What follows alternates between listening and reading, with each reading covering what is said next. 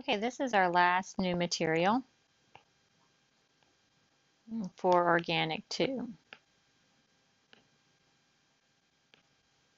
And you have, this is chapter 26. It's called Synthetic Polymers. And you can become just a polymer chemist. The field is huge, so we're just going to touch on kind of what a polymer is and some of the basic chemistry of the so a polymer, we've talked about biological polymers. A polymer is a large molecule, and it is composed of many small repeating units. The first synthetic polymer was PVC. You've probably seen the PVC piping, and that was synthesized in 1838, and then polystyrene came along in 1839. Now we have over 250 billion pounds are produced per year annually. Okay, that we have a plastics problem, people. Okay, and we like the convenience of plastic, but it creates a lot of problems because a lot of these are non-biodegradable. That means they're not going to break down into their monomers in our lifetime. Okay, and so that's a problem. We're going to talk about the different types of chain growth. Okay, so you have addition polymers.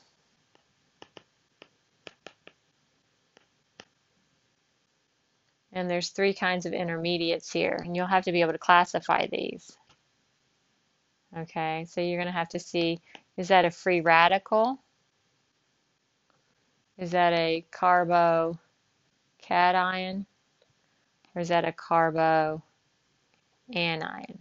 Okay, so is it a carboanion, is it a carbocation, or is it a free radical? Examples of addition polymers are polypropylene, polystyrene, and different ones like that. Okay, so let's just look at a free radical reaction in which we synthesize by a free radical.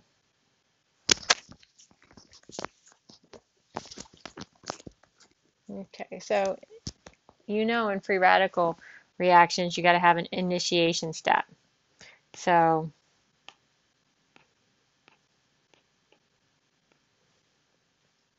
these initiation steps usually come around with 2 oxygens. Okay, so something like this, and then you can either add heat. Okay, these oxygen-oxygen bonds are labile. Okay, they're not hard to dissociate. What kind of cleavage does this do? Homolytic. Remember this? So 1 electron goes with 1 oxygen, and the other will go with the other oxygen. Oh, and then you lose CO2. Okay, so we're going to lose CO2 here, and we're going to generate this free radical. And the free radical will add to a carbon-carbon double bond. Okay, so you've seen this before. So if we take something like this molecule,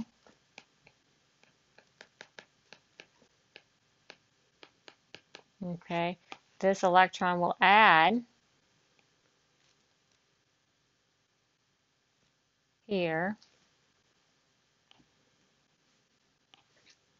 I'm going to point it right on that carbon. And then one of those electrons will go there, the other one will go there. So you end up getting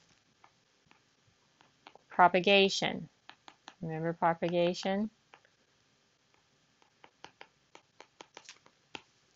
And you have now added this here, and you have propagation. And so then this propagation step, this is propagation 1, P1, propagation 2, you can keep adding it to this styrene molecule. So this is styrene. So now you take this molecule that you just made,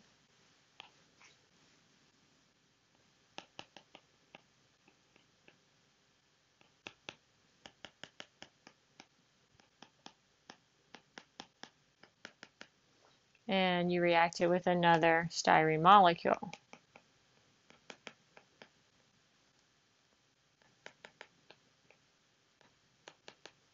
So that electron will go here, there, and there. And you see why this is called addition. You just keep adding, and it's free radical addition. And this obviously is going to go to that carbon, and then we get another free radical here. Okay, you can do more and more and more and more. And so then a lot of times what you'll see is you'll see it written like this, where it goes, where it's elongated.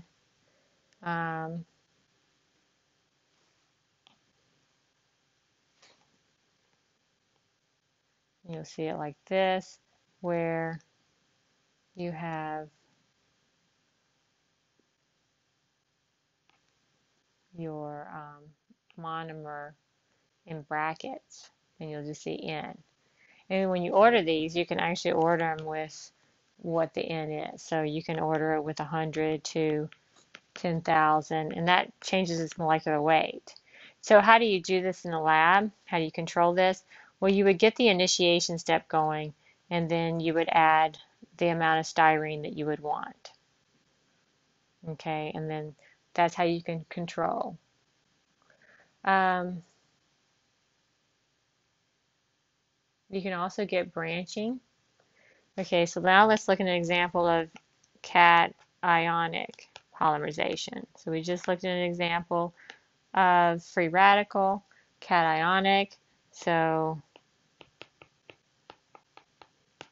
BF3 would be your initiator. You got to have an initiation step. All these will have an initiation step. And this is your catalyst, and it reacts with water. BF3 is a Lewis acid. It has an unhybridized p orbital. So that p orbital is above and below the plane. Those electrons from water will go and dump into that unhybridized p orbital, and it will form a covalent bond here with oxygen.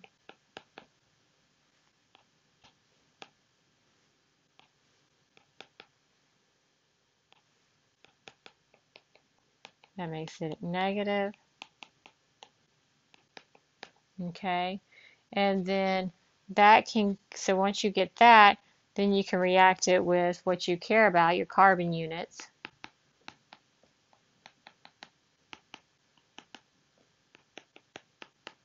This is isobutylene, and so this is electron rich, and it's going to go after a hydrogen there. Okay, so it gets protonated. So this is a way to protonate.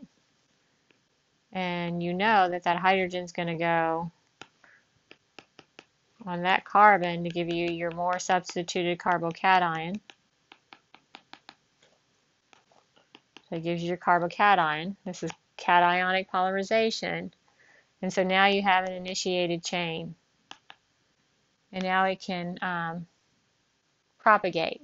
And all of these will do propagation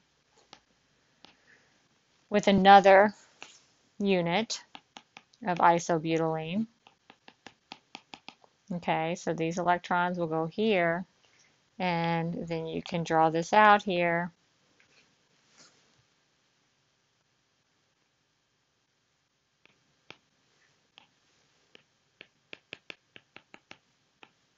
Here's the red one that first started.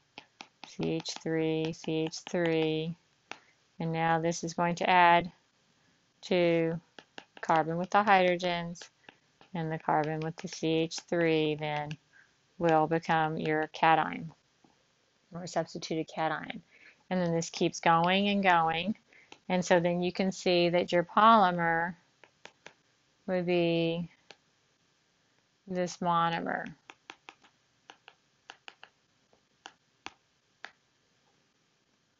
Okay. Final step would just be it's usually a concentration thing. You could quench it with some kind of hydrogen donor. Now let's look at an example of an anionic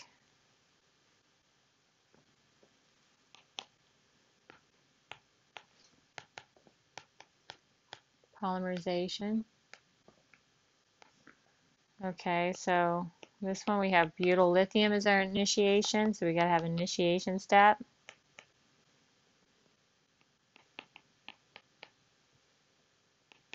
And this is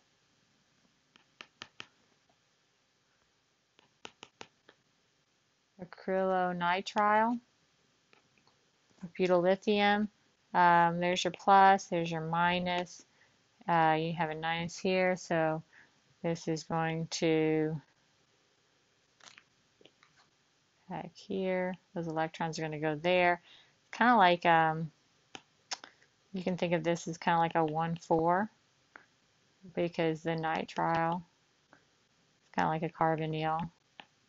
So you can think of it as an alpha beta unsaturated carbonyl type compound. It's also considered a Michael acceptor because it does have this. This is anionic, so we want a negative carbon, and that's exactly what's going to happen here. This butyl group is going to add to that carbon, and then now you have your monkey face there, right? You have your carbon anion. We've been talking about a lot of carbon anions. Okay, and that's pretty stable. And then it can react with another one of these nice little acrylonitrile molecules. And so that's going to go here, let's go there. And then you still have your initiated one with the butyl. And then you have CNH, adds there, CHH. And there is your growing chain. Okay. So what does your monomer look like? CH, right? And there.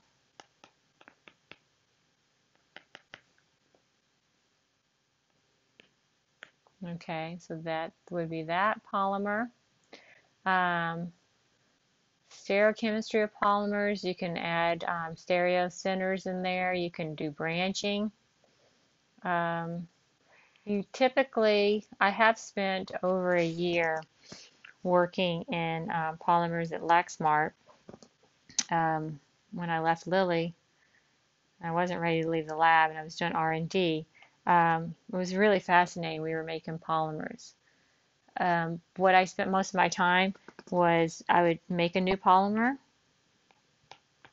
a new or novel polymer, and then I would test different properties. So I would test the different physical properties of the polymer to see if it met our specifications. So I needed, I was trying to get like printer stuff. So in order to print ink, even here, it's got to be within a certain electrical range. Okay, and I was making copies. So if you want to take a printer copy from like a paper you have, and you want to put it into the copy machine, it's got to go through a polymer. It's got to come out on the other side. Okay, And all that's done by transmitting different electrical ranges. So I would make these, I'd actually make these things called a button, and I would have a little button, and I could test their electrical properties. I put them in humidity chambers and make sure that they didn't just go to mush, and sometimes they did. So let's just talk about some synthetic polymers that we are probably aware of, like synthetic rubber. Rubber actually has a really interesting history because natural rubber is soft and sticky. It's obtained from a rubber tree. Um, and a lot of people didn't think anything of rubber, right? Because when it gets hot, talking about humidity, this is the structure of natural rubber. And when it gets hot, it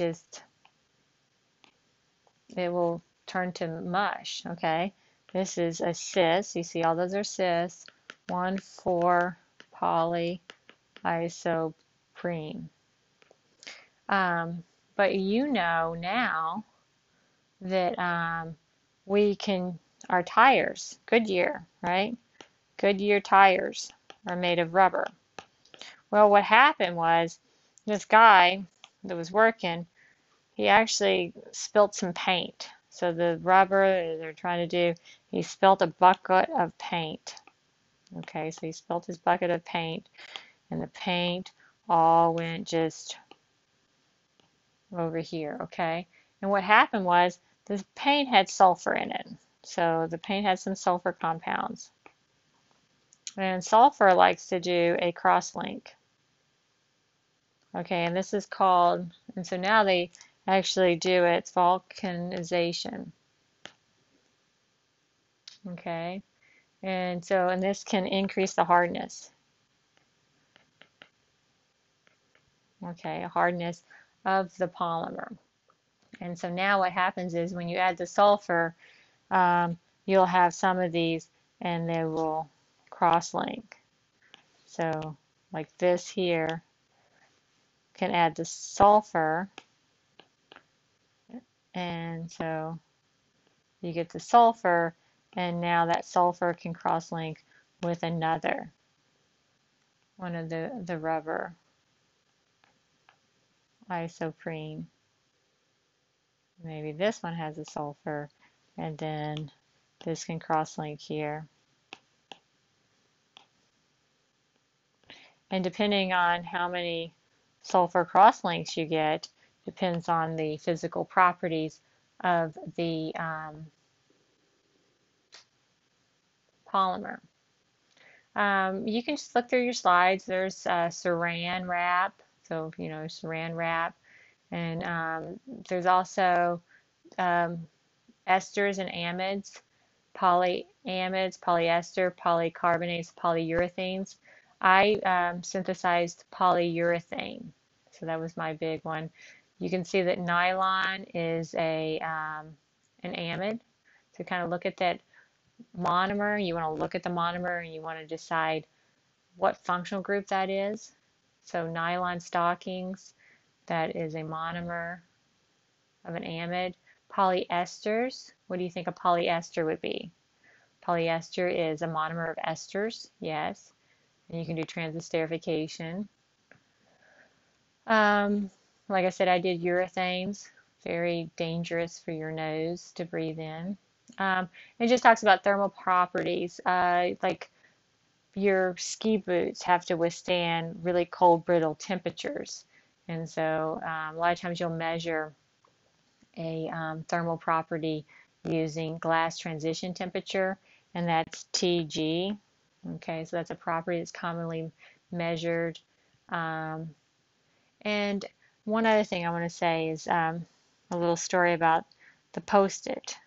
Y'all like the little Post-it? Those little Post-its?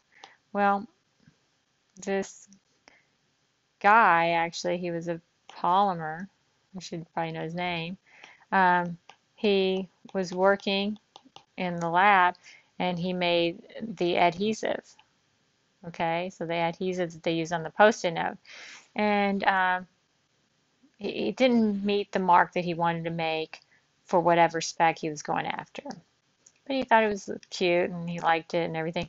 But he was also a preacher, and he would get up and he was a preacher and he preached, I guess, every Sunday. And he started using it as a bookmarker in his book and in his Bible. And that's what actually started Post-it. So sometimes we create these polymers and they might not meet the specification that we're going after, but we can always come up with an application. So it makes kind of polymer chemistry interesting. This for quiz 11 is going to be over your lipids and your polymers. So I don't have any other POGIL assignments for this. And then you have your intern exam tomorrow. So good luck. Polymer.